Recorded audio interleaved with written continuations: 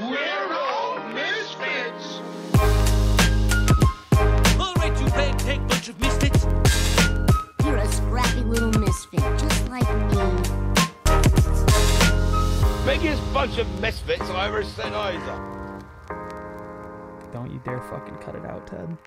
Good morning, Misfits. You are tuning into another episode of the Misfit Podcast. Full Goon Squad in the house. Heyo. Sup? Oi. On today's episode, we are going to be talking about what now? What do you do once the Open and Quarterfinals end and you're staring at, I don't know how long it is, 9, 10, 11 months before you get to do this all over again. But before we do that, we'll talk a little bit about our exclusive show sponsor. You guys aren't going to be able to guess who the show sponsor is today. It's me. Costco? I'm the show sponsor. It's Misfit Athletics. Oh. Misfit Athletics is the official show sponsor of the Misfit Athletics podcast today. It's not DDK? Because Monday, April 29th is CrossFit New Year's. Hallelujah. We are restarting our affiliate programming off-season and Hatchet OS1. Both of those begin Monday, April 29th. If you are a gym owner or the person that is in charge of choosing your program, I suggest you get signed up for that as soon as possible so that you can take a look at the week/month in advance and really sort of dig into the programming. We've got a great podcast that has already dropped that you can check out if you want more details of what that is all about. A lot of really good info, not just on the nuts and bolts of it, but how we think about it, how we would coach it, etc. And then the topic of today's podcast tied into what now. We're going to go over sort of the broad strokes of everything and then surprise, surprise, convince you that you should be following either the strength bias track or the conditioning bias track on Hatchet OS1, Monday, April 29th at misfitathletics.com. But Cheer.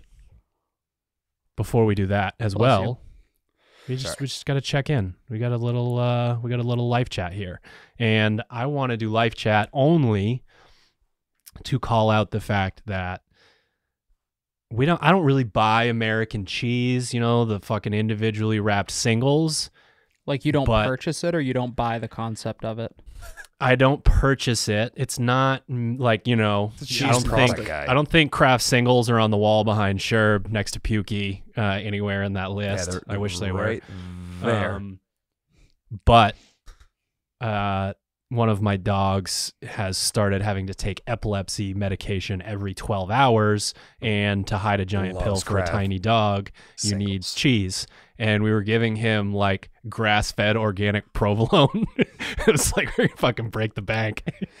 So we bought organic fake cheese. I don't even know how that fucking works. Plant cheese? Organic, like organic American cheese? Organic craft singles? That's not a thing. Listen, you've been had. I'm fucking well aware. Someone unwrapped a craft single. Hear me out. I have like a rotation of 3 or 4 different like go-to breakfasts that I make. And sometimes I don't go with, so I'll do like 4 or 5 eggs and 2 English muffins. And sometimes I'm like, I don't want to have to, you know, like cut up the egg and then dip the English muffin. Sometimes I get a little dirty and I make a breakfast sandwich. And this morning I was a little tired and I opened that drawer and there they were. It's bright fucking orange in that drawer. So fried a couple of eggs, threw some orange cheese on top of it, threw the lid on top of the pan, let it get real crispy like. Added some hot sauce, and my God. I feel like for a craft single, it'll take very long for it to cook. It'll take like 1 second, 2.2 seconds. I know those individually wrapped singles are made of plastic, but the melt factor on them is so good. It's crazy. Smash burger, they're amazing. Gooey. Yeah, I mean, a smash burger is that's like what you got to do. Yeah. That's part of it. It's like not, it's literally not, it goes from not being good at all to being fucking incredible. Yeah. Like if I just ate that, I would be like, what is this? I don't understand. How long do you think it would take hot to mold sauce, if you left it out? Couple on the of counter? eggs. Oh man. Think it would ever mold? It's organic, Ted. I'm sure. Organic. I don't understand. I had some leftover singles in my fridge for from stripping while, and they were not moldy. They actually just started to dry out. I think it just started to get like a little bit hard before. It's like a floppy disk. It didn't grow mold. It just started to dry out and get a little. Do you eat it? Turgid. Bro, that's called aged. You should have ate them. Waste not, want not. American singles. How did it melt after it dried out? Aged American cheese. Aged in the fine zip code of Allen Ave and fucking aged Allen Ave American cheese. Fuck, you could have sold that on eBay. Probably for $15 a slice. Fuck. I'll try. What would you say is the worst thing that you eat health-wise on a regular basis? LSD. Oh, sorry. Oh, on a regular basis. I mean, I guess semi-regular. There's no way that's the worst. No, there's no chance. Yeah, it's definitely. Yeah, if it's not on a regular basis, it's definitely candy. Like, I'm still such a candy slut. I love candy so much. I was talking to Bobby yesterday about this, and he's like, "Yeah, I bought 25 boxes of like Thin Mints and Girl Scout cookies and whatnot."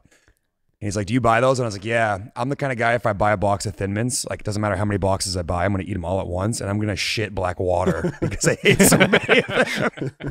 I'm going to shit black water because I've eaten 3 boxes at once." Are you a Girl Scouts in the freezer kind of guy, or fuck yeah? What the fuck?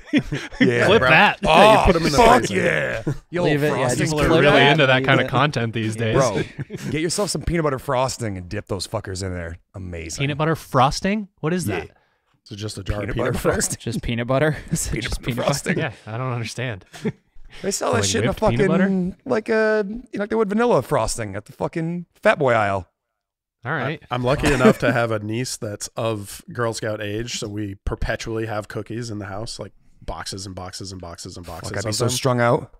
We basically never run out. This We have them all conversation year with long. Girl Scouts and cookies is getting fucking weird, It'll be boys. fucking Only strung if out. you make it weird, Hunter. Only if you Got make it weird. strung out these Girl Scout. What is Same, what? bro. That's a good question though. I want everyone to answer on a regular basis. What that would probably be weekly, I'd say. What is the most unhealthy thing that you eat on a regular basis? I might have an easier time mine's answering what so the fucking healthiest whack. thing is, because most of what I eat is not. Probably So Girl Scout it's cookies probably at like my- 11 p.m. Probably Yeah, for close sure. to my almost weekly crumble cookie stop. Weekly? Probably You back on the cookies guy? not. It's Motherfucker's probably like definitely back on the cookies. it's probably like every other week on average. It depends on whether I go out to dinner or not on Friday night. But if I do, I usually stop at Crumble on the way home. Atta girl. I'd say because Zion is obsessed with popcorn, I make just plain popcorn, and then I like literally take an entire thing of Kerrygold, like the fucking brick, cut it in half. What'd you say? Melt I fell that down. asleep. That's Yeah, the most exactly. I told unhealthy you. thing you eat is popcorn? Yeah. What's wrong with popcorn? It's got fiber in it. You just put like 400 pounds of butter and salt on it. You like get done, your whole shirt's covered in grease. It's fucking sloppy. Yes, it is. I would say either cookies or cereal for me. I'm a big cereal whore. I love a good cereal. I like Even Magic Spoon. Honey Bunches of Oats is one of my favorites, but I don't just do Honey Bunches of Oats. There's probably a couple tablespoons of honey on there, maybe some chocolate chips, a little bit of whipped cream, ice cream if I got it. Shit, Yeah. that's amazing. just- I love that. That's melted Honey Nut Cheerios ice cream. Ted. That's not cereal. Hey, That's just. it works. To each his own. It gets the job done. And I'll put it in the freezer so it hardens, and then Well, that's kind of a good idea. yeah. That's ice cream. Mine's a rotation of Rotisserie chicken. cookies, chips, and macaroni and cheese. Because I don't buy those things, but Maya buys them for me. And I complain when she doesn't and complain when she does. So yeah, I would say those are the big three. Like if she's going away and I have like, I'm doing some fucking solo dadding, there's a lot of macaroni and cheese, chips, and cookies in the house. She knows that I'm going to go eat my feelings once the baby goes Bro, to you bed. introduced your kid to mac and cheese yet or what? You feed him the mac and cheese? No, we haven't. He hasn't had, other than trying it, he hasn't had much like actual dairy yet. We haven't gotten into that. He eats the fucking Glassman's food pyramid. He has the best diet of 2 any almonds? human I've ever met in my life. It's like 1 block almonds? avocado, some form of either egg, chicken, bison, salmon, fruit, vegetables. Like probably the most unhealthy thing he eats is gluten-free sourdough bread. That's like $400 per square inch. This is shipped in from the Himalayas. Right? Is he have celiac or any like? Can you test for So that? definitely, Maya and I both have the gene. He hit the jackpot. So yeah, right. So he'll definitely have that, but that doesn't mean he'll have the mutation that causes him to have celiac. So he has had all major allergens so far. He's had some skin reactions to stuff, but nothing serious. Do babies just have allergies to everything until they're old enough to not have allergies anymore? Is it like they can build their immune system up to not be allergic to the world? Yes and no. Like you wouldn't want to overload them with things that are slowly like have higher allergen like counts in them. Like for instance, I think cashews are the number one Shrimp like cocktail, highest allergen that there is. So lobster tail. I think cashews. most babies would have a fucking problem if you gave them like cashew butter 5 days a week. But yeah, it does That's sort what of Lincoln's work problem that is. way. One of the reasons why there's a like epidemic of allergies is because parents avoid the foods. And then I was gonna say, isn't it like preferable to expose your kid in like Correct. appropriate To all of doses to that stuff? Everybody's got peanut allergies because everybody's terrified of giving their kid peanuts. right. How do you I had test the it? Do you like opposite rub it on situation. their skin and see what happens, or Right into their cornea. Just open your I eyes. mean, rub it's your very eyes. unscientific. Doctors like stare at them for 15 to 30 minutes after you give them the food and see if anything changes. Just And one it's- peanut in each nostril. It's weird too. He's not because you're breathing. like, It's not good. Is he okay? I don't choked him fucking out. know. He looks somewhat normal.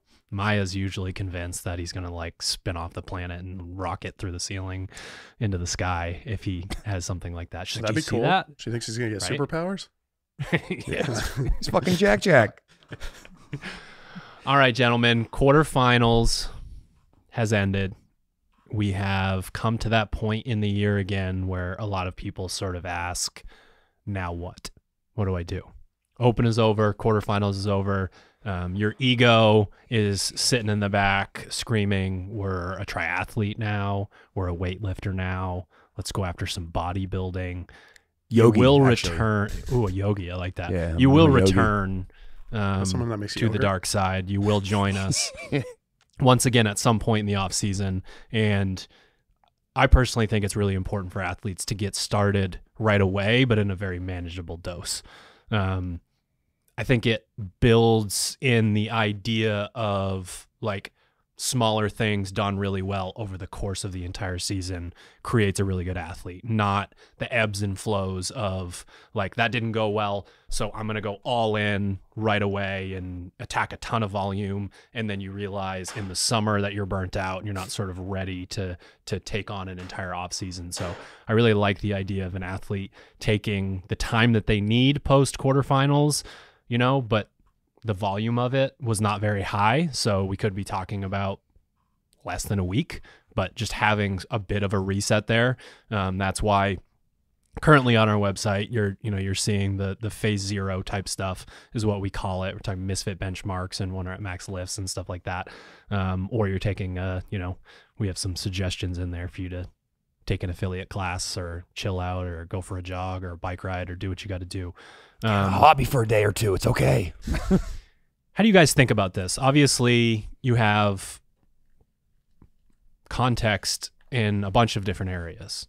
Sure, you're still into the competitive side. Hunter, you could be if you wanted to. Sometimes you dabble, sometimes you don't. You are affiliate coaches in, we had between both gyms, we had 50 athletes qualify, and you're remote coaches. So I think you guys see it from quite a few different perspectives. When something like this ends and we have that bookend on the season for whatever it is, 99% of people, how do you see that? I think it's the quote you always say, Hunter, if you're always on, you're never on kind of vibe. So, hey, chill the fuck out because I'm going to show you a receipt that you created at one point during the year where I'm tired, I'm bored, or I'm hurt, or I don't feel good, or I don't have the vibe there. I'm like, you remember this? This is you telling me you need to chill. This is the time to do that. This is the time to get healthy and to retool intensity and be okay with doing a workout or a workout in a skill and then getting out and doing other things in your life. Like, we're so far away from this season, and if you can't chill the fuck out, you can never turn it back up. That dial has to be able to go up and down. And if you always try to keep it up, it slowly over time, slowly turns backwards and you just can't keep going.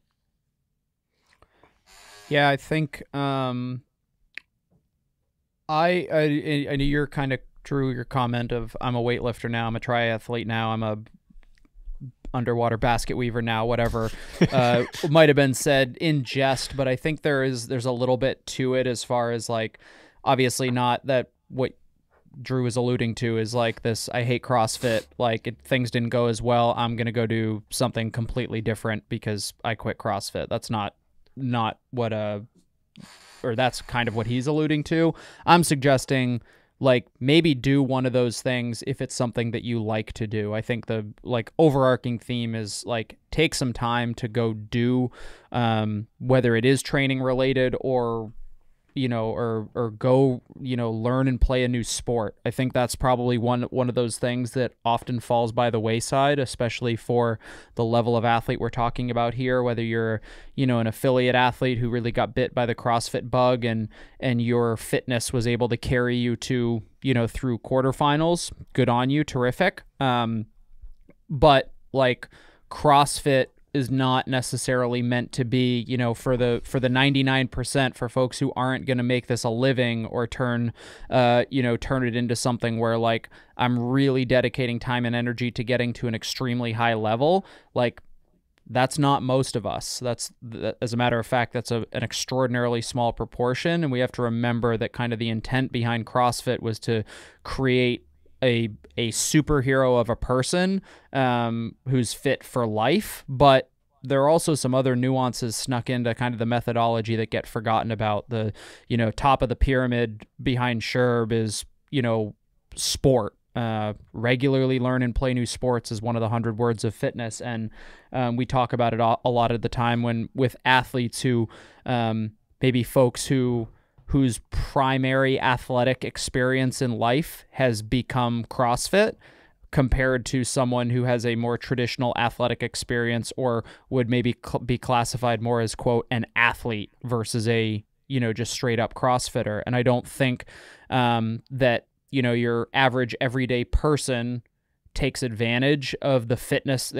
Average everyday CrossFitter takes advantage of their fitness in such a way that they go out and learn and play a new sport or take on something different for in the context of this conversation, maybe it is only a couple weeks or a month or something like that of trying something different or just kind of taking a step outside the gym and saying like, hey, 1/12 of the year is not going to hurt me, and as a matter of fact, it's probably going to allow me to reset both mentally and physically, and probably make a more informed decision about how I'm going to go about training for this upcoming year, because odds are, right after quarterfinals, your kind of emotions and your psychology is colored by the workouts that were doled out and where your placement was, and that's not necessarily a good time to make an informed decision about what you need to work on, or and probably just isn't also the time to like immediately get right into that thing. Like, let's take a little bit of time to reset and recover, and then have a more directed approach once you kind of get back into the gym. Got to do GHDs every day. One of the hallmarks of the upcoming program is quite a bit of running, and I think that we've talked about it before in a bunch of different contexts, but the idea of like, it's summertime, we want to get you out of the gym, we want to get you into potentially the greatest place for you to express your fitness. I think there's something really cool about being able to move the needle with like on, for instance, in Hatchet Off-Season 1, day 1 for the conditioning biased athletes is always going to be a long run in there. And I think that can do a lot physically and mentally for an athlete to like have the ability to walk outside of the gym and not be as bogged down in your 21-15 nines and go for a jog. You hit some high rep back squats and you go out and run and you sort of get back to the basics and reset things and are less locked in on, like, I don't know. There's something very different about the training and testing stimulus and that shift that you've had to do over the last few months. Like, what's the absolute best way to game this workout? And I think it's cool that we can sort of reset that whole thing and get to work on things that move the needle from a potentially different place, more in line with the basics of strength and conditioning. It's a foundation that you need to build on for the rest of the season. If you're not addressing the way you move and you're not paying attention to your metabolic conditioning and, you know, you continue to move things the way that you have been historically, you might not make the leap you're looking to make the following year. Truth. So when we're looking at moving forward and deciding which avenue to take within the program, if you're not familiar with what we do for the first 2 phases in the off season, you're going to have the opportunity to choose for Hatchet off season 1, which is 7 weeks long, and then Hatchet off season 2, which is 7 weeks long, whether you want to be on the strength bias track or the conditioning bias track. And the method in which you choose is, like, honestly pretty damn clear when you look at leaderboards. So if I go to my leaderboard for the Open and quarterfinals, the strength bias track is kind of the easiest one to notice. You see a level of consistency from workout to workout over the course of Open and quarterfinals. Like, I finished 200th in this workout and 275th in this workout, and maybe you had a wheelhouse one where you were 150th, whatever it is, and then that heavy barbell is 400th, 500th, 600th, 700th, maybe you took 1,000 points in one of those things. That is when you would want to be on the strength bias program. That is how you audit that. And I think there's a lot of confirmation bias for these sorts of things based on, like, I want to see this pattern within my leaderboard because I do want to do the strength bias track. And that's something that we would want you to try and avoid.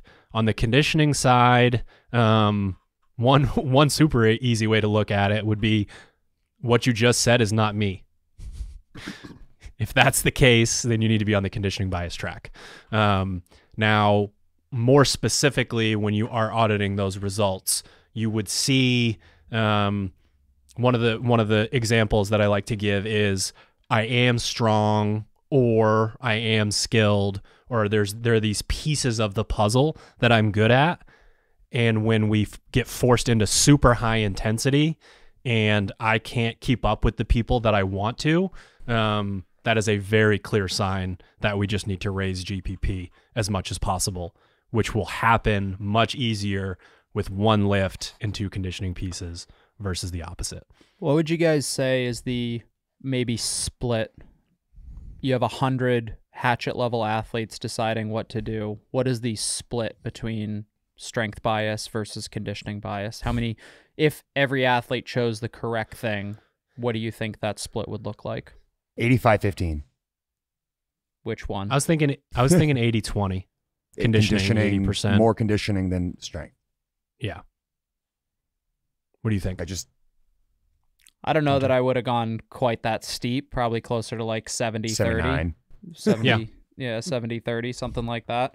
I think it also really heavily depends on, like, I feel like a broken record saying this, but like the off season as well, or like this gap period, maybe while you are prioritizing like recovery and maybe injury, recovering from injuries that have been nagging for long enough where you kind of were able to grind through it. But now that the season's over, like, let's like actually address those sorts of things.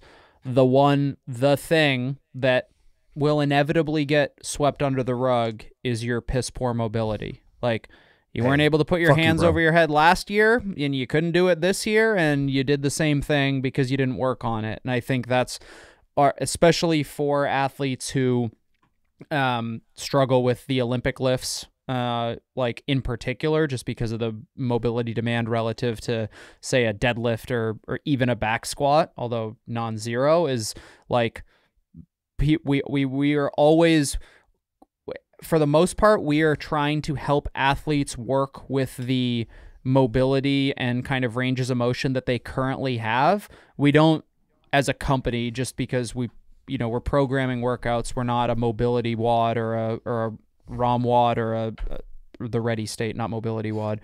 But like Pliability, those things are like massively foundational and are pretty much swept under the rug by every CrossFitter. It's just like, nope, this is like my arms go this far overhead and that's what I'm working with. It's like bitch, if I told you your back squat is where it's at and I was like, no, it's just not going to get any bigger, it's not going to get any heavier, you'd be like, no, fuck off. Like, I'll do a back squat twice a week and I'm going to see that number go up. But it's like, hey, if your overhead mobility were a little bit better, that snatch would be, you'd add 20 pounds to your snatch. Most people are just like, nah, probably not. I'm just not going to do that. And like, what's the snatch program? It's like, that's fine. I'll just go fuck myself. I'll definitely don't know what we're talking about there. And folks constantly are compensating for poor movement patterns, and more often than not, the poor movement patterns that people have are a result of poor mobility. Obviously, there's you learn to do the movement incorrectly, or you didn't have a good coach, didn't have a good affiliate coach, whatever. However you learn the movement, there's obviously a motor pattern element to that. But especially for folks who maybe didn't have like an athletic background or didn't play a lot of sports growing up, like if you're generally desk bound, like the odds that you have ideal mobility are pretty low. I'd put it in that 70-30 camp. And that's like, this is again another thing to be thinking about. While, hey, we don't need to dedicate a tremendous amount of intensity to our training for this like short period of time, but you can improve things that are going to move the needle for you further down the road. Hunter, what does that accessory column say? See, you're in that sheet. What does that accessory column say? In that sheet, mobility/stability. Is that what you're looking for? Yeah. We're live. Hey, people are listening to this. Barefoot squat. Oh, you want me to? Oh, sorry. 5-minute barefoot squat hold, preferably before back squat session. 5-minute pull-up bar dead hang. 5-minute handstand hold. 5-minute barefoot. 5-minute barefoot. Figure it out. Basically, some holds. Squat hold, dead hang, handstand hold. Like, I don't know, foundational basics. Yeah. Move the needle on. Like, that's one of the things where if an athlete actually committed to squat holds over the course of an entire off season, I mean, the amount of change that we can get from low hanging fruit like that, honestly, with pretty high level athletes that come to us for remote coaching, it's like you're gonna pop your shoes off, sit down in the bottom of a squat until you don't care anymore. And those are things that, like, at this point in the year, so non-negotiable. Like, if we are going to say that we're going after the basics and we're sort of retooling for another year, and you're not hanging from a pull-up bar, hanging out upside down, or sitting in the bottom of a squat. Yeah, not to direct people away from like our stuff, but ultimately, like, yeah, those mobility, stability things are terrific, but there's so many resources out there for free, like on YouTube. Like that's where I learned most of the like mobility techniques, that in the book, K-Star's book. But like those, just because it's not in the program doesn't mean it's not like a crucial element to what you're doing. And like part of that is kind of digging in on your own and finding, it's like, why is my range of motion overhead limited? Why is my squat depth limited? Why are my ankles tight? Whatever it is. And like actually digging in and trying to find a solution or a way to move the needle in that regard is going to do so much for you in the long term. You look at the strongest people in our sport and just look at what they can do in terms of putting their bodies in positions. You look at someone like Guy, you look at someone like Tola, just their mobility, they're able to get in positions Frazier, you can't. Froning, all of them. Ben Smith. yes, they're extremely strong, and yes, they have a crazy engine, but what allows them to do what they can do is they can put in positions you can't. And that's the reason why they can get in better positions, and why at the games you're attempting 400-pound overhead squats and you're attempting 200-pound overhead squats. Like, obviously some of it is strength. Hey, you get 205. Some of it's strength, but a lot of it's just positioning. That's better. Yeah, I mean, when I used to try to compete, I realized that was like my only chance within those things. I could get into significantly better positions than other athletes, and I could lift a similar amount of weight as them without being as strong or as fit. And the idea that you would gloss over something like that when you're trying to get better at the sport is kind of silly. Wicked silly.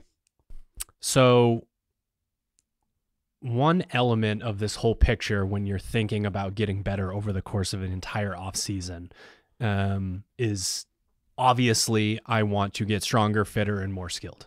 That is the objective of every single program that is out there, as what they are trying to get done.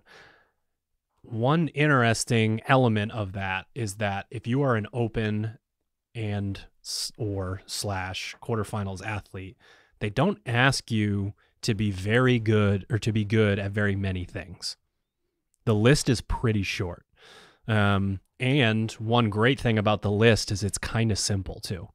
It's not very complicated. It's very foundational, functional movement patterns. And what's great about that is we can use those movements to get stimulus.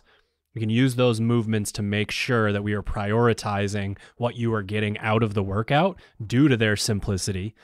And then we can get you the level of exposure in those movements to improve over the course of the entire season, not only in your efficiency and how easy it is, what the cost of each rep is to you, but also your athlete IQ.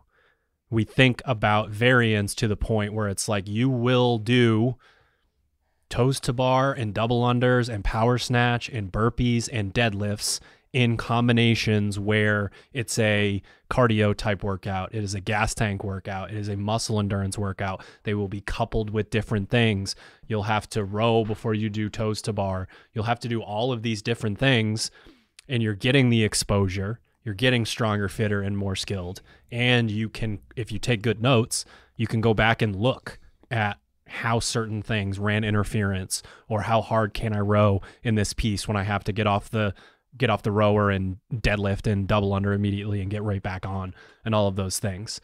It does not need to be complicated. Like the program itself, especially at this time of year, stimulus is so incredibly important. If you get bogged down in, I'm doing single crossover, muscle up, pistol, rope climb, whatever you want to call it, handstand, ramp, all of those things. If we start to do those things under intensity, quote unquote intensity, at this point in the year, we're not really understanding how you can move the needle. We need you to lift either really heavy weights or reps or high rep, moderate weights, or we need you to be a technician with the barbell in positional work. And we need you to slowly improve all of your energy systems through things like bitch work and workouts that are like deadlift, kettlebell swing, bike. Like you can go in and really move the needle on these things. And that's what we're after at this point in the season. The more complicated shit should be separated out from the program so that you can focus on what you need to focus on. I think people need to understand that movements, the higher skill type movements, serve a purpose, but the farther away they get from, workouts designed to elicit increased work capacity across broad time and modal domains don't have it's not that they don't have a place, they just have a very specific place for a very specific purpose. And ultimately, like, we could rewrite any of these quarterfinal workouts with different movements and achieve the same stimulus and arguably, achieve the same thing as far as what we wanted to test.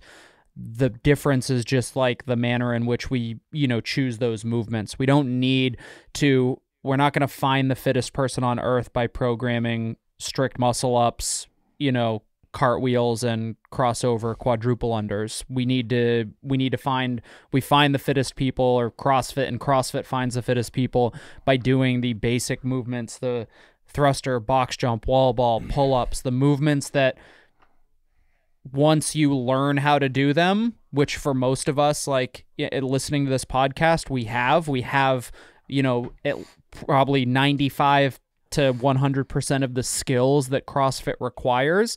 After that, it becomes developing your fitness in such a way that you can actually, execute those movements at the intensity desired. There are not very many tests that CrossFit puts out that are exclusively meant to test things like, there's always the handstand walk thing. There's always it's like the handstand walk obstacle course. And lo and behold, Danielle Brandon wins it every year because she's extremely good at that very specific thing.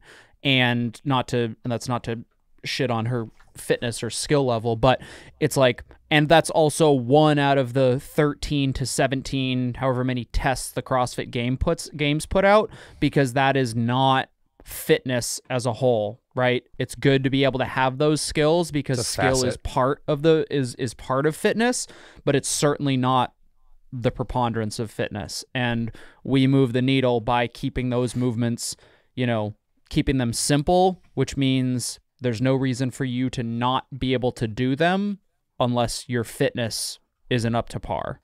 Difficulty will blunt the adaptation. If your shit is too difficult, you cannot go hard enough to get these stimulus provided, and thus you are wasting your time to check a box that doesn't actually move the needle in the direction that you're hoping your fitness will go. So, PSA here, if you're doing shit that's really hard and you can't go hard in the thing, like, yes, a 365 deadlift is hard, but the fittest people move that at a certain speed, and if you're not moving at the same speed, you're not getting the same workout. So it's not as effective for you. Go down to 275, go down to fucking 185 if you have to. But if it's too difficult, it will blunt the adaptation you're after. You're explaining exactly how someone could work hard all off season and end up in a very similar place. Sure.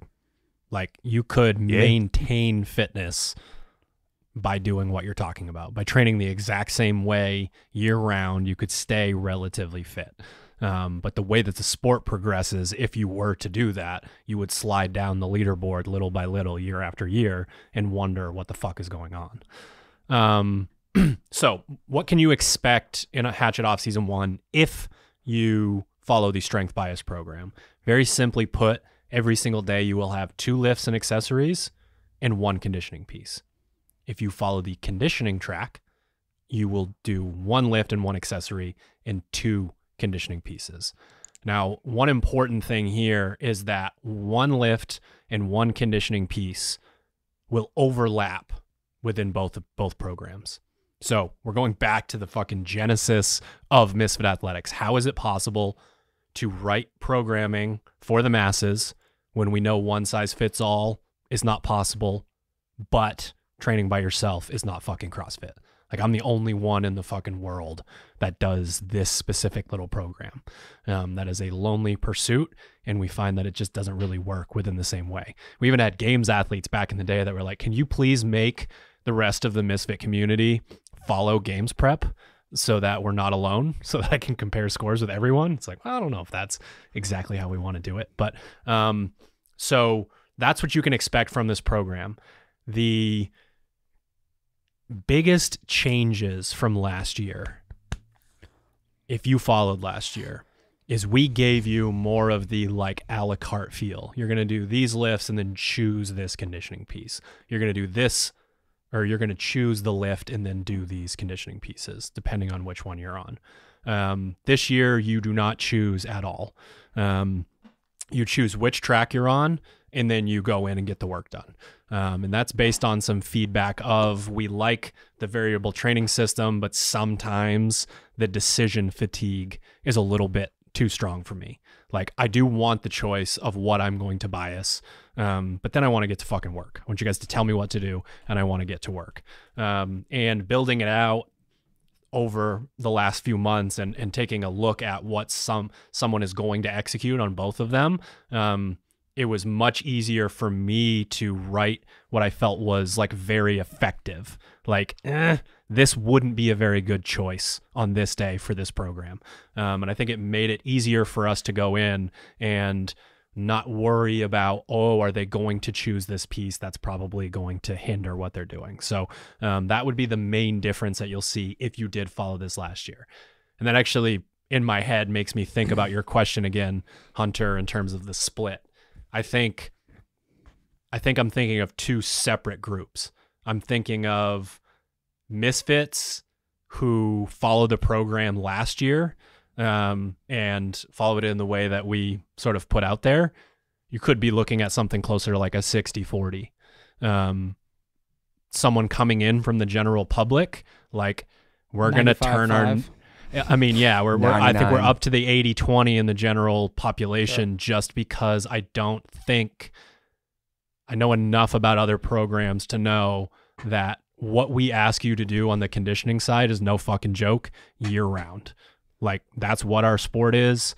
And we make sure that you learn how to lean into that and see progress with that. So I think Misfits potentially closer to 60-40. And then if you haven't followed our program before, the strength bias program might feel like it's conditioning bias anyways, because of sort of what we ask you to do there. A place where you will also see crossover and do get more choices, much more similar to what we ask throughout the entire year for you guys to do, is the skill. So the way that we did the skill in Hatchet Off Season 1 is there are 5 different skills over the course of a week, 5 training days. And we want you to choose anywhere from, if you're an open athlete, you don't have to choose any, but quarterfinals athletes, I'm looking for 1 to 3 skills to lock in on, like maybe something like Monday, Wednesday, Friday, something of that nature, where you are going to take the time to add in a skill and you're going to have a 7-week progression on that particular skill. So we have muscle ups, handstand walk, bar pull, which is just alternating back and forth between chest to bar and bar muscle up, toes to bar, and handstand push-up. Those are 5/6 movements that are on that list that they ask you to be very proficient in.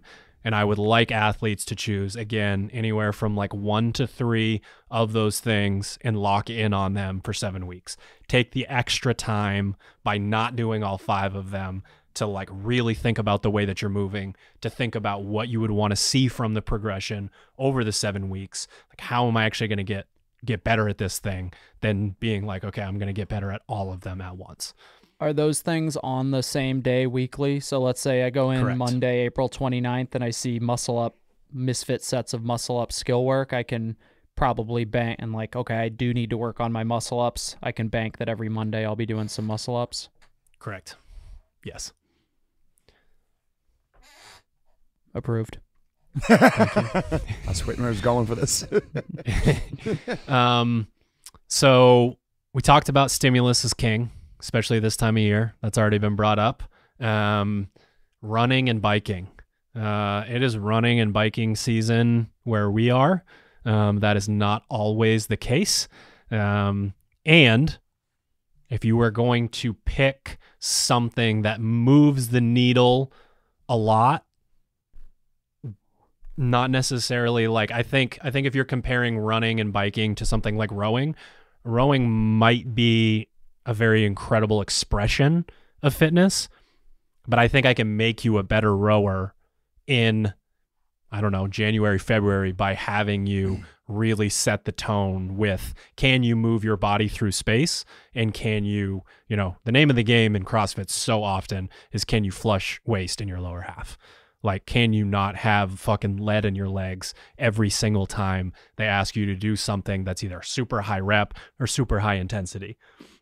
Those are 2 skills that are non-negotiable, even though they don't necessarily show up directly, sort of like in the strength world. You think about the back squat, doesn't really show up in the sport, that sort of thing. We can really get you much, much, much fitter and much better at lower body endurance, which is incredibly important through running and biking. And you're going to see a whole fucking lot of it here in the next 7 weeks. And then, spoiler alert, the next 7 weeks for Hatchet Off Season 2.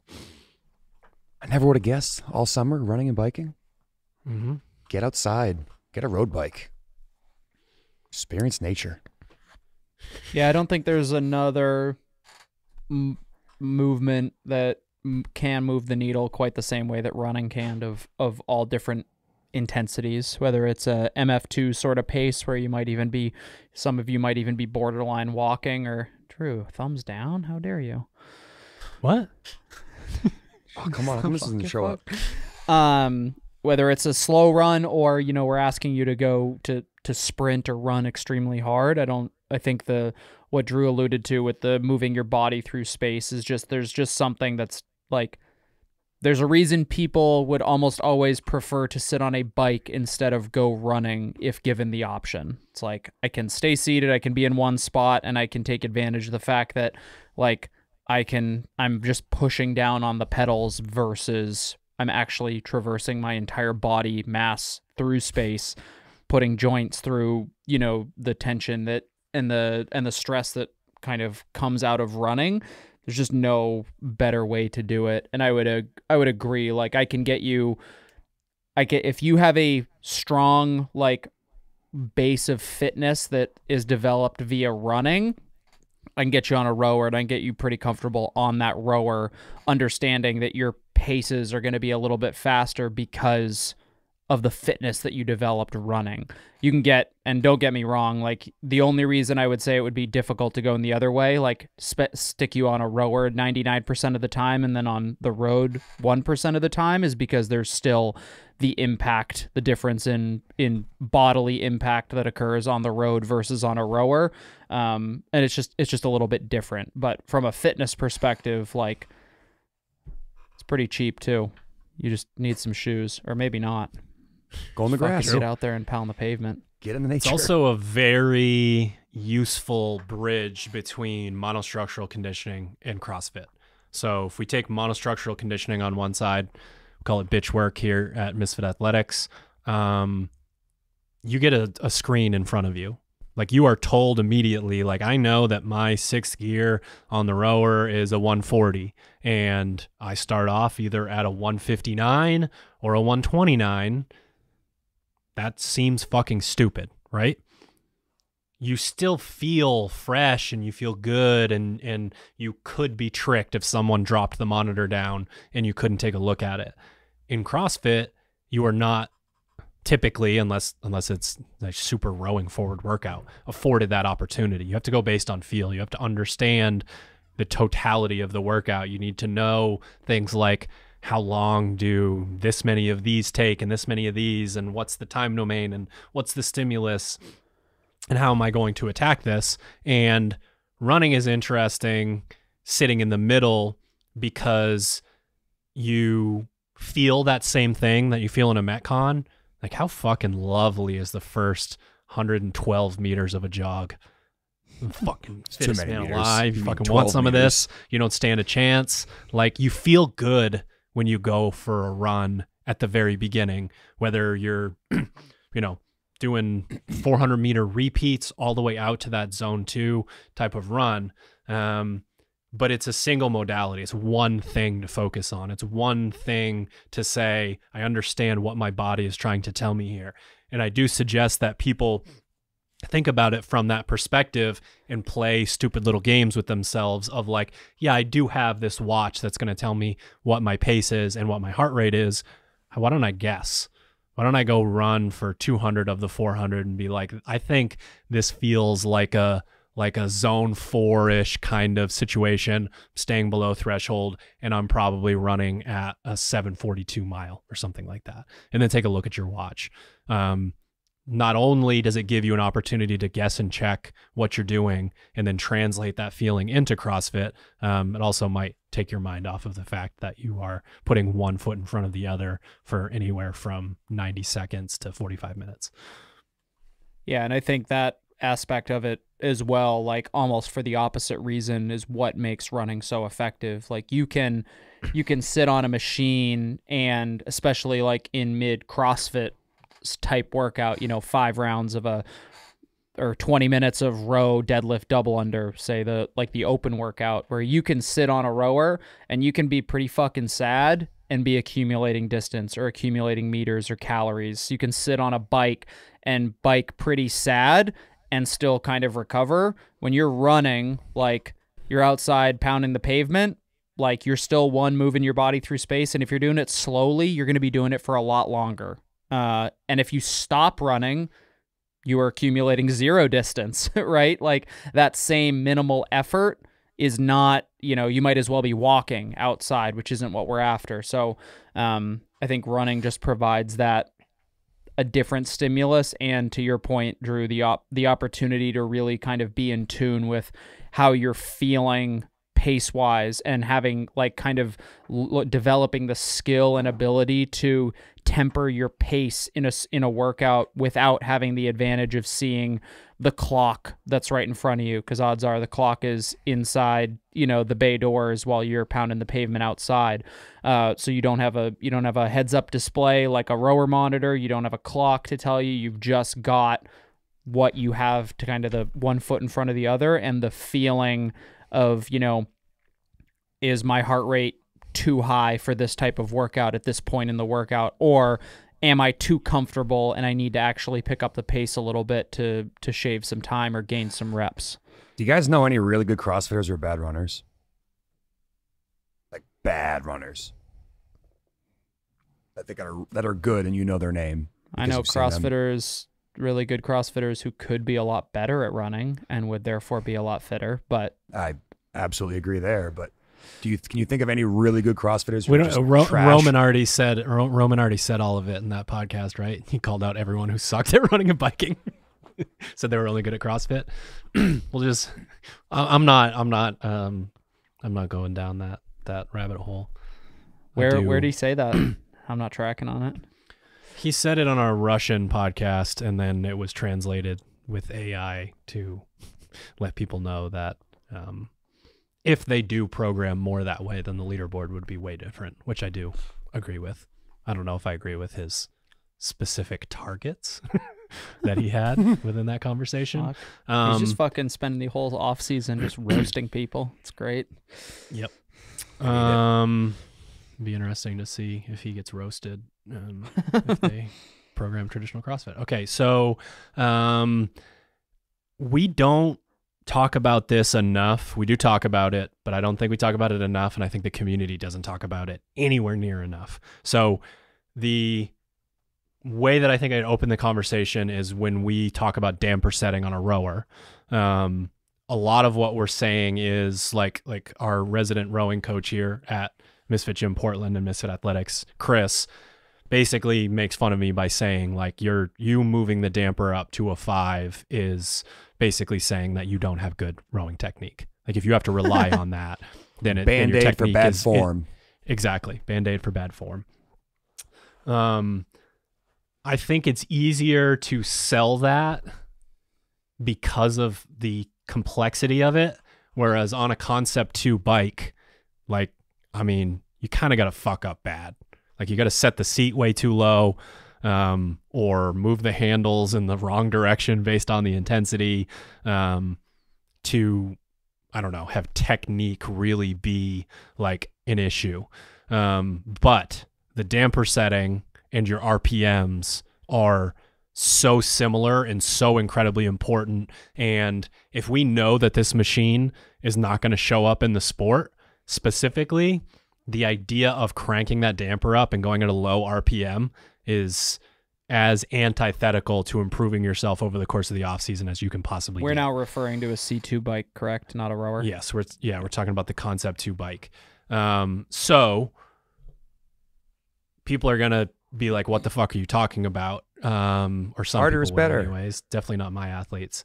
I want people living between 90 and 95 RPMs for the most part on the bike. A lot of instances will require something closer, depending on the drag factor on your bike, to like an 85 to 95. So we could open it up sort of to that window.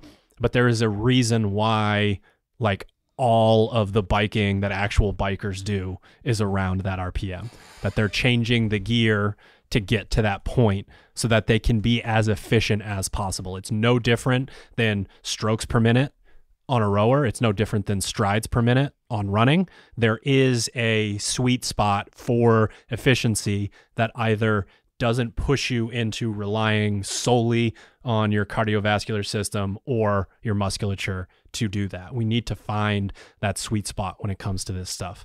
So when you're getting on the C2 bike and you are relying on a higher damper and a lower RPM for a single effort, you won't see the translation from that to the sport that you actually do in the way that you want to. Like in a lot of instances, I think athletes have to start potentially at a little bit of a lower pace to train their body to get there. It's the one step backwards to take two steps forward situation. But most of the athletes that post their screens that haven't been listening to us talk about this are, a lot of times in the 70s on their RPMs, which is very similar to, a 6-7 damper on a longer row and having that super low strokes per minute. Great way to accumulate waste. Yes. And not teach your body how to get rid of it. Like that's one thing that's really lost there. So something to keep in mind with this amount of volume on the C2 bike, it's incredibly important that you sort of hone in on how that works. And one thing that blows my mind, games level athletes are not paying attention to this bike is different than this bike, so I'm going to adjust the damper so that my RPMs get me the desired calories per hour or 1K split. They will say, no matter what, I bike on a 4, even though, the variance from bike to bike is absurd. Like same RPMs on a different bike, you could be talking about 40 watt difference. The exact, what you would assume is the exact same speed has that much play to it. So you don't bike on a specific damper. You bike at an RPM that gets you the desired pace that you want, and that requires, while you're warming up, moving the damper around. Like I either have to get the same bike for my zone 2 work here that I always do, or I have to do that during my warm up. I have to play around with what those things are. And there's, again, a ton of variance. So something to start to think about. When you get on a different bike, make sure that you are, okay, today I want to hold a 152 and I want to be between 85 and 90 RPMs the entire time. Like it's just moving the damper around and seeing what that looks like while you're warming up. You can also ultimately, like, the bike can do that for you if you go into its settings and learn about the drag factor on the Correct. rower or the rower or the C2 bike. Just a quick YouTube. That's basically how those machines compensate for variable calibration that occurs from machine to machine, and even like things like atmospheric variables like air density and stuff like that will come into play. So that is the largest on complaint from the endurance community about the Concept 2 bike is that too much variance. Well, it's not necessarily the variance, it's the floor. So like if you give instructions to an athlete who's sort of at the beginning of their journey, it's not possible for them to hold that high of an RPM at that low of a wattage. So if you tell them to go at 90 and they're supposed to be doing their zone 2 at 90 watts, 90 even on a 1 damper on a lot of bikes is going to be like 120 watts. So they can't Oh, I do see. that. It's too much. It's not possible. The floor is Exactly. too low. The So what floor we is too tell high. people in that instance is damper stays on 1 and you go, like, your linear progression is going to be more about your RPMs than anything. Yeah, and I mean not to be disrespectful to anybody who's in that boat, but that's either an extreme novice on that machine, like I've never biked before or used a stationary bike like that, or that's somebody whose fitness level is, I would say below It's average. also somewhat gender specific as well. Sure. Yeah, body weight comes into play quite a bit when it comes to what you're going to get for wattage and something like that. All right, moving on to talk about some of the strength work. If I had enough time and I was going to write a back squat program for a power lifter, an Olympic weightlifter, a beginner, a CrossFitter, a competitive CrossFitter, if I had time to be able to do high rep, for a cycle, and then Texas method for a cycle, and then heavy as fuck for a cycle, I would do that for all of those people. Like spending the time getting your legs under you, and then I think Texas method is a bit of a hybrid of those two ideas. You're doing a 5 rep max every week, but you're also doing 25 pretty fucking heavy reps. So it's heavy and it's, a dose of volume for sure. And then we get into, a bit more of the triples and doubles and singles and that sort of thing. Shit, man, just works. It always works. Like if you back squat once a week, high rep, and then you do twice a week with Texas method, and you go 2 or 3 times a week, fairly heavy over the course of, that typically works out to 20 to 25 weeks of progressing through back squats, you're going to get a lot stronger. Like, I don't even know what else to say. Sounds like constantly varied functional movements executed at high intensities. It is. And it Nice. Works. That's approved. So we're going to too. do it. One thing, You're really doing one a good thing job that's a with this little bit, program.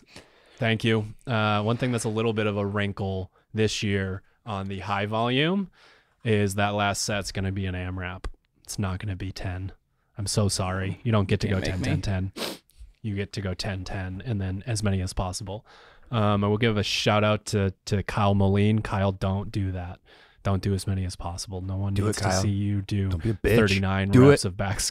No one needs to see you do Do 39 reps of back squat at 65% again.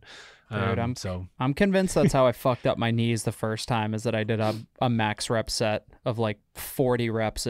It was that weird weight where 105? it's like the only reason you can't like keep doing it is because like your traps hurt and your back is pumped out, but you will be able to stand the squat up if you like care about hurting yourself enough. And I cared about hurting myself enough, so I hurt myself. Right, yeah. I mean, you bring the fucking Marine shit to this situation and the like 1 foot in front of the other. Like, I'll stand here until I can do another squat. That's not really traditional strength work. There's a reason why underneath AMRAP it says do not exceed 20 reps in an AMRAP set, because someone like Hunter will take it very seriously that, like, can I do one more rep? That's the only question every single time. Down, up, can I do one more? Down, up, can I do one more? Sure. Let's I'm go both for an another. idiot, and my physiology allows me to do those percentages for lots of reps. So. Dangerous duo. Yeah, dangerous Very nice. combination. Very nice. As affiliate coaches, I would like one of you or both of you to sell me on the tempo pull squat snatch for 7 weeks. We're going to have about 7 34 sessions. videos coming out with Ted's going to shoot them. Ted, And shoot they're the all gun literally down. just someone Ted, going Ted, super put the gun slow down. until the third Put pull. the gun down. I mean, Why, why? it fucking works. People don't realize that in order to do something skill-based, you need to know how to do the fucking skill. Slowing you down allows you to focus on the positions you need to be in order to do it correctly. If you don't know how to move around a barbell, which is the sport of Olympic weightlifting, you're not going to get fucking good at it. Doesn't matter if you deadlift 600, squat 500, and press 9,000. If you can't fucking learn how to move around a barbell correctly, you aren't going to get better at the lift. So it was something we trialed at the affiliate level, and I don't know how many percents of people got better at that, but over 50% of the people who did the phase got better at said lift. I want to say it was probably like 70% of the folks who did that phase improved their snatch simply from the fact because they finally went light enough to learn how to do the movement correctly. And then the only other thing I would say is really important there is that most people in the sport of CrossFit don't understand what a first pull is in the Olympic lifts. They think it's yank the bar off the ground as hard as possible, and that usually leads to a dog shit lift. So slowing them down and making them go light works really well at getting them to understand how to do the skilled movement of the snatch or the clean and jerk. It's the most complicated lift in the world, and based on my argument I had from a couple months ago, I would say one of like the top 3 to 5 most technical, like single physical movements that you can do as like an athlete in any sort of sport.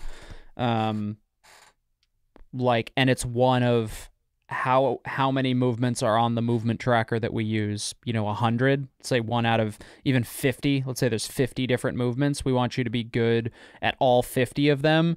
And oh, by the way, one of them is the single most complicated lift, complex barbell movement on the planet. Like, what in God's name could you possibly give you the idea that doing that heavy all the time is going to teach you how to do that movement correctly? Not heavy enough to feel it, Same coach. way that anybody at a high level learns to play a complicated song on the guitar or on the piano or something like that. It's done slowly. And you shred day one. It's like slowly and broken down, like part by part and component by component. And only as we get proficient at those individual components do we start to put everything together. And even then, we haven't even added the speed element yet. And just treating the movement like a skill session, thinking about it like hey, I'm learning how to do something, not I'm getting stronger. Because there's like, I don't know how many people listening to this podcast would actually, quote, get stronger or more powerful by doing a squat snatch, but it's way less than you think. Like, to me, especially for a CrossFitter, a squat snatch is, and even that's redundant, an expression of a certain level of strength, coordination, accuracy, power, speed, all of those things combined into one kind of symphony of a singular movement. But like, what I didn't say is like 90% of it is how strong you are. It's like, no, we have the coordination element, we have the timing element, the accuracy element. There's obviously strength, speed, and power involved in that, but those are only realized when the lift is done correctly. And anybody who's ever hit a very heavy lift where all of those things clicked knows what we're talking about. And the fact that that happens so rarely is a nod to the fact that, like, hey, it's not because you haven't done enough of those heavy reps, it's because you haven't done enough of those perfect reps. So are you saying that if in the program we back squat and we press and we deadlift heavy and then we work on our Olympic lifts, things might go better later on in the year? Why don't you fucking try it? Why don't you fucking try it? I didn't think that would work. Okay, so when we move into these next few lifts, there's what we call a GPP rotation. So there's multiple categories in which we could program weightlifting. We could make you work on technique. We could have you do high rep sets. We could have you do speed sets. We're trying to get you to move the bar as fast as possible. We could have you go very heavy. And each lift gets a little bit more out of different categories. When it comes to the Olympic lifts, we typically lean more on positional work, volume for direct translation to the sport, and going heavy. So when you're looking at a GPP squat clean, which you'll have within Hatchet offseason 1, that's what that rotation is going to look like. But because we are at the point that we are in the season, we are going to bias positional work. So you're going to notice that you're going to be asked to do things like pause at the power position, pause at the mid thigh, pause at the knee, when it comes to these things more often than we ask you to do the other categories. When we move on to the bench press, we don't have positional technique like stop halfway down on the bench press. You can start to see how certain things rely on different methods a little bit more. And although I can say that I've hit the J cup enough times that I might need a positional. You should have came to class yesterday, guy. Press. I could have taught you. I could have taught you. That was my fucking day. I had to stare at the sun instead. In CrossFit,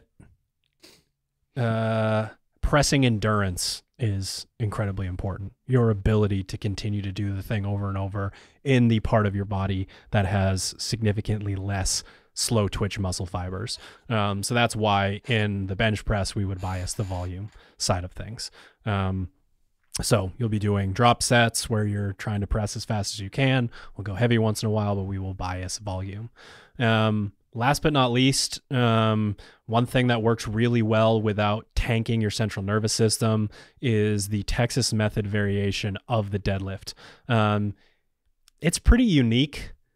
It's on paper a bit underwhelming, but every other week you do a 5 rep max deadlift, which I think we can say would move the needle. What's interesting about it is on the in-between weeks, so you find your 5 rep max in week 1. Week 2, you're just going to do 1 set of 5 at 90% of that. And essentially what we're looking for is if we back off 10%, which is actually fairly sizable amount when it comes to the deadlift. You know, if you deadlift 400 or 500 pounds, you're dropping 40 to 50 pounds there. Can we increase the technique and speed at something that's still very challenging? And typically the answer is yes. And don't be scared off by 90%. 90% is 90% of your 5 rep max, not of your 1 rep max. So it is, again, like a weight that is pretty manageable for a set of 5. Of course, we don't just ask you to pull that cold. We give you some ideas on how you would warm up for that. But it's something that allows us to continue to grease the groove while we are locked in on some other things before going a bit heavier and Hatchet off season 2. I'm going to go super rapid fire here. If you are, so all the lifts that we just talked about, that's everyone. Strength bias track, conditioning bias track, those 5 lifts and the accessories that are associated with them, you're all doing that, like every single person. The strength bias athletes will also power clean, strict press, lunge, front squat, and hang power snatch. So talking about 10 lifts a week, which is going to affect your nervous system in a way that honestly, for very many athletes, would not be appropriate, even at a high level, to do more than one conditioning piece. We want you to be able to go in and really lock in on these things, and then we're going to tell you which conditioning piece to go in and do. And while it's potentially going to take you a little bit more time, it's very manageable in terms of the actual volume that you're going to be doing. We could get into, I mean, you guys can talk about it a little bit if you want. We could get into what you can look for on the conditioning bias track. But macro level view, you will be doing 2 of the 3 columns daily, Metcon, interval, or bitch work. Like, that's about as straightforward as it gets.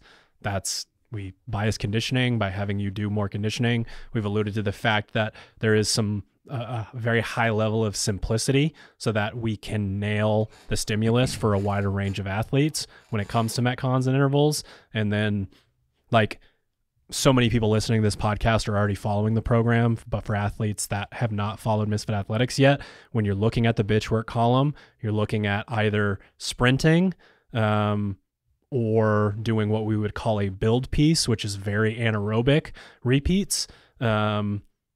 We have our aerobic repeats, which is going to be a little bit longer, a little bit more volume. Clearly you go slower there. And then again, conditioning track is going to have an MF2 or zone 2 run every single week. So I don't think it's necessary to call out any more specifics when it comes to the conditioning. Other than that, we rely on variance and stimulus as king.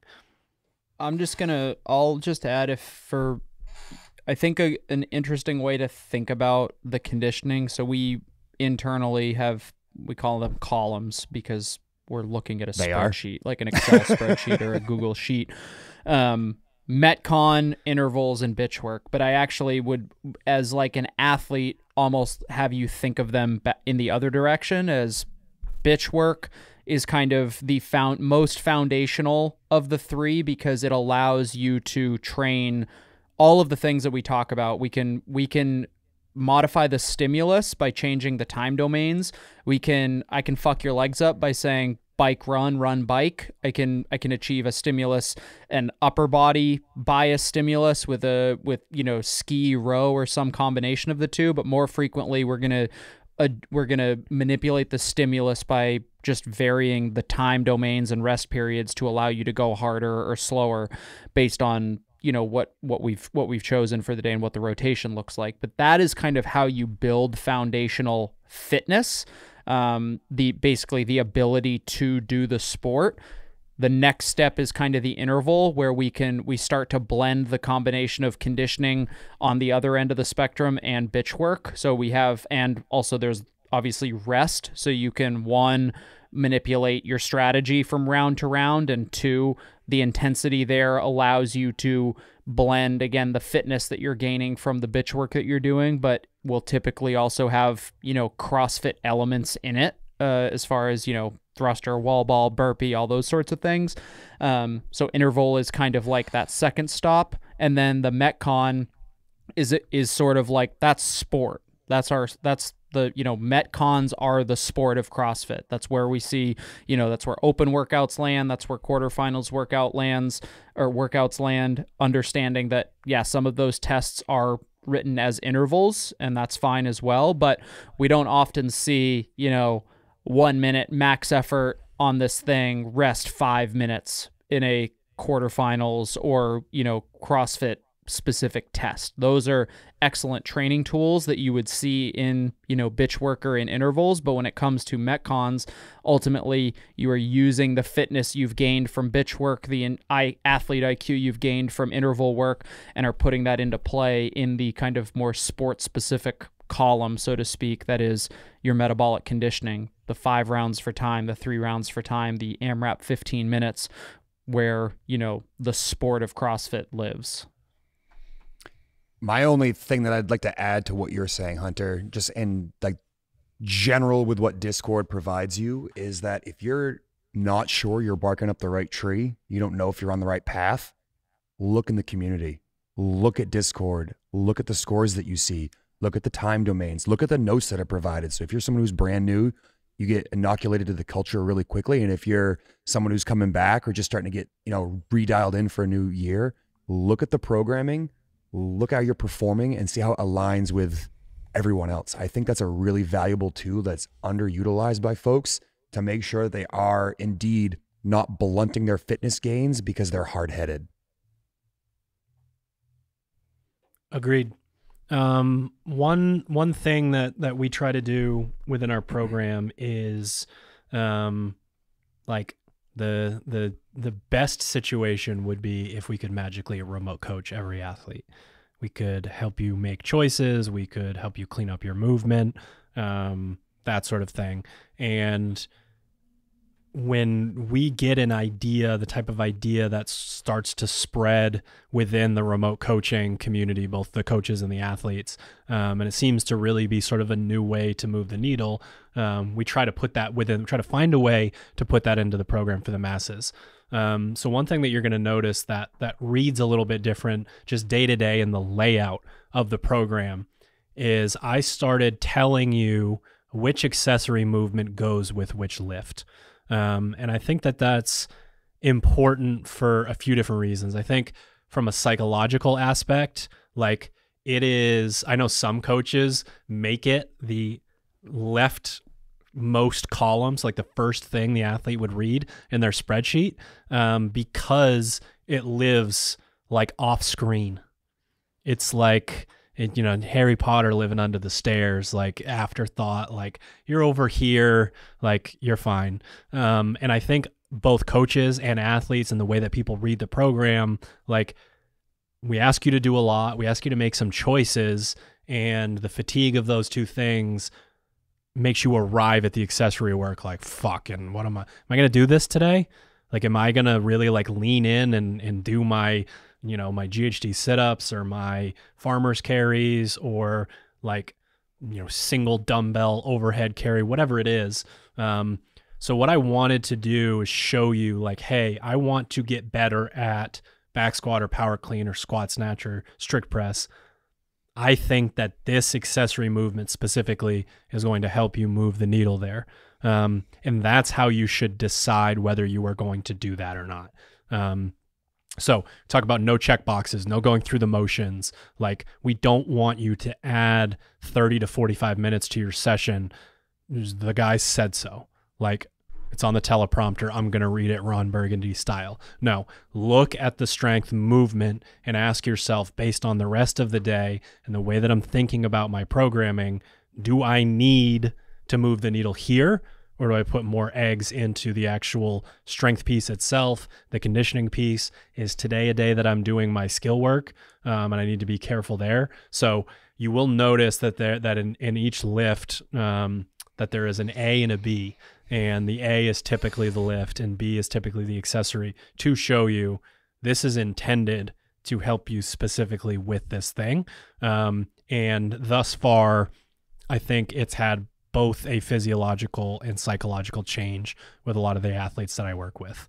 Like, I'm not going to ask you to decide on your own as a remote client whether you should be doing this or not, which again can happen just because, like, if I got to scroll to see this shit and I got to do all this other stuff, like, okay, cool. Sure, you're muted. Fuck. I am? Bless you. You're not now. Yeah, part of me was just like, if you're trying to do these things, like, yeah, yes, you can scroll over, but, you know, realize that if I put on the teleprompter, that has value. Like, I think the important part here is that, like, every time you go into the gym, you need to have a very clear-cut plan on, are the things that you're about to do making sense for your goals? And if you have a remote coach, that you and the remote coach are on the same wavelength when that happens. So you're not trying to guess, you know, does he want me to do this? Does he not want me to do this? I really think it's really important that those plans are laid out really clearly, so there's no guesswork here. And I think that the change in the accessory work that relates to the lift is going to make a big difference for folks if you treat it the way you're supposed to. And if you really are trying to move the needle on some of these things, like, you can't think of them as afterthoughts. Like, oh, it'd be nice if I get this in, or I'm just going to cram this together in EMOM. Like, that ain't the way to do it. So final thoughts today, we're going to go with a prompt of giving advice to an athlete. So you can take it in the direction that you want in relation to, is it advice because quarterfinals just ended? Is it advice on Hatchet Offseason 1? Is it advice on their entire offseason? But I think you guys know enough athletes who have just finished their season and are signing up to fucking do it all over again, to have some insight into what could help them. Do less, but do it better. I think that's the motto for off-season 1 and 2, and that would extend into the season as well. So if you are trying to do too much, you are blunting your own growth, and you need to understand that you're in your own way, and you have to get out of your own way, set your ego aside, and do the things that actually move the needle, not I did A through F or piece 1 through 7 because everybody else did. I'll give two pieces of advice.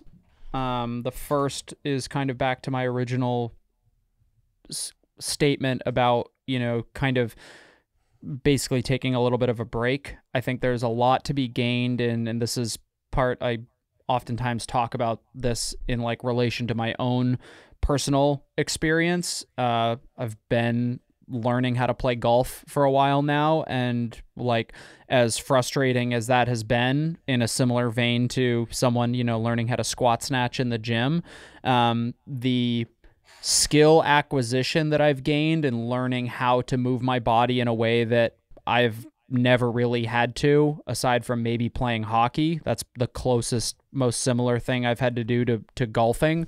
And because I have like an analytical kind of mindset where I'm trying to like apply what I'm learning to other areas of my life, like learning and playing, the regularly learn and play new sports aspect of CrossFit is one of the more frequently overlooked ones. And for athletes who spend, you know, 11 out of 12 months or whatever it is grinding in doing CrossFit, let's remember that there's an element of CrossFit that does lend itself to making you fitter, and that's learning and doing things that aren't probably going to be tested in the open. Like, that'd be fucking sick if Dave Castro was like 9-iron for distance. I'm like, yo, what's up? wish, Here we bitch. go. Like, Bro, I can skull a 9-iron like 200 yards. 300 yards, 4-foot apex. Just a Why'd you fuck- tell me Worm to burner choose that guy. club? Just I'm a- fucking on another hole now. Thanks a lot. just a fucking laser. So it's you know, basically like now that quarterfinals are done, take a little bit of time, whether if that is for you, staying in the gym and just doing things that you enjoy doing that aren't necessarily stress inducing. That would be my recommendation for that. And then my second one, which I was thinking about when Sherb was making his previous comments, but are basically the same thing, is that your goals were not achieved this year, not because you didn't do enough work. It's not because you couldn't handle the volume of the Open or the volume of quarterfinals.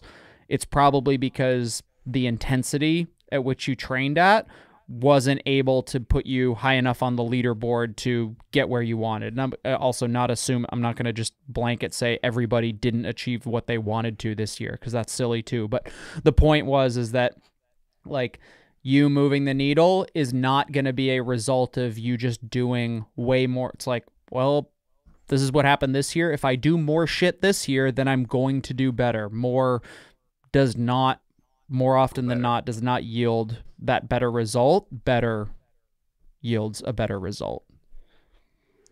So a bit of a peek behind the curtain. One thing that's incredibly important when it comes to programming is objectives that lead to more objectives that sort of kind of go together and flow within an off season. So when I'm the very first thing that I do when starting over essentially is there's no like week 1, day 1 doesn't exist. It's not even like theoretically possible until we know the plan for Hatchet Off Season 1, Hatchet Off Season 2, Phase 0, Phase 1, Phase 2, Open Prep, Quarterfinals Prep. Like we need things to build on one another to lead us forward.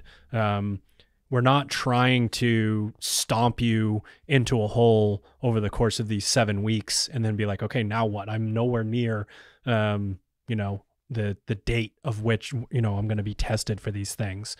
And there's something to an athlete giving in to that longer timeline that would allow them to actually like excel over the course of an entire off season and make changes. So like, a lot of what you guys touched on was this idea of intensity, and intensity, once again, something we talked about a lot can be intensity of focus. There's an intensity in a weird way that you could bring to patience where you're very disciplined and kind of locked into what you do, one step in front of the other. But we need to be able to see that we're making these tiny incremental changes over the course of an entire off season. And if I'm like, I love that someone would be geared up Monday, April 29th to like get after it, but not having the mindset of when I'm choosing rep schemes and paces on machines and certain things, sets I'm going to do in my muscle up sets, how, I'm letting myself go over 180 minus my age and my MF2 run, whatever it is. If we start there, there's no place to go. And if we start with more of the like back to basics, beginner mindset and think like, wow, if I got this much better in these 7 weeks and then that much better, and I did that over the course of the entire off season, like I had a conversation with a prospective remote coaching client / coach, and big goals for someone who's just getting started in the sport. So what I do in a lot of those instances, I go find an athlete that like 7 years ago, their games profile has them in 10,000th or 20,000th place. And then last year they made it to semifinals, finally. And think about what that took. 7 fucking years of just getting after it. And not only giving in to the idea of what I could accomplish in an off season, but what I could accomplish in multiple off seasons. And we start to do the math on that stuff. It's 1 second faster here on a split, 1 second faster there, 2.5 pounds added to this lift, 5 pounds added to that lift, and done continuously. It's like we'll have in a Hatchet Off Season 2, we'll talk about how to tackle Texas method. Like, are you going to find an actual new 5 rep max 7 weeks in a row? Like if you're a beginner, maybe, but like if you torch yourself week 1, come on, Jesus, right? Like you're in deep fucking trouble. So having that mindset, that macro view of what we could accomplish over the entire year, if you found that balance between intensity and patience, man, you could really make a change. You could do like a lot of those athletes. There's a tipping point. You see them like slide up the leaderboard, and then it's like, holy fuck, they went from 10,000th to like 1,200th in an off season. And I can guarantee you they did not fucking Kool-Aid man their way through a wall on April 29th in the offseason and see if they can sustain that over the course of the whole year. They bought into things like mobility and skill progressions and adding a little bit of weight each time they lift. And like, I'm not going to be worried about my triple backflip, double under, triple under with 6 ropes in my hands before I'm really good at double unders and wall balls and deadlifts and power snatches and things of that nature. Got to play the long game. You get that enthusiasm, that excitement of getting back into it. That's great. We love that, but you got to stretch it out. It's like a way longer version of pacing yourself in a Metcon. Like, can you take that enthusiasm and sprinkle it around the year, as opposed to like the 3 of us get out there and do a 21:15.9 and you can't even fucking see me on that 21, and then I lose by 6.5 minutes on the workout. Round one's all that your matters. 400 on the marathon. It's a good idea. Fuck yeah, it is. That's what I did. It worked out well. Can we do it? Yeah. That's it. Thank you for tuning in to another episode of the Misfit podcast. Make sure you head to either teammisfit.com or misfitathletics.com before Monday, April 29th to get started on your affiliate programming or Hatchet offseason 1. If you are wondering whether you should do, if you want an objective view of whether you should do the strength bias track or the conditioning bias track, head to discord.gg/misfitathletics. Get yourself into our free community. Let's talk about it. You can ask other Misfits that did something similar last year. You can ask us. We'll dig into and help you figure out what it's going to be. And don't be mad at us when we tell you that it is the conditioning bias track. I'm also just going to say the strength bias track is no fucking joke. So congratulations on choosing that. And it's the one I'm doing. That makes That's the one I sense. need. Hunter's doing the conditioning bias track. Yeah, he needs it. I did the accessory bias track. Fuck golf accessory. The golf Thank you for accessory. listening, especially if you're still listening right now. We'll see you next week. Peace.